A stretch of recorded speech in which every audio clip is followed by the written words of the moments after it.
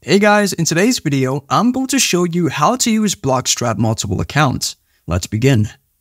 So once you go to GitHub, you are going to see a section here which says Bloxstrap multi-instance integration.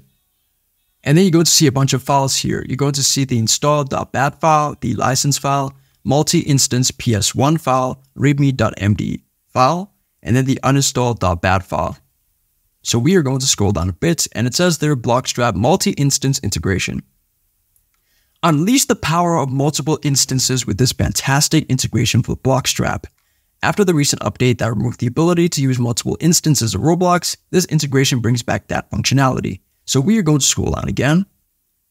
This is the most important part, the installation part. So it says here, number 1, grab the latest source code. So you're going to get the code by clicking on the link here.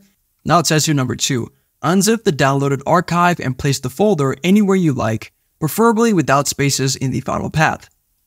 So you're going to place the file or folder in some place where the destination path does not have way too many spaces because that could cause errors.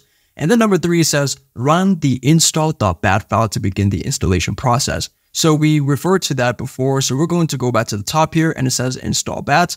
So once you've downloaded everything here, you are going to install this. So you're going to click on this install.bat file. Then if you want to download it, you're going to click on there, and then you're going to click on download zip, and there you go. I hope this video was helpful for you guys, and I'll see you in the next one.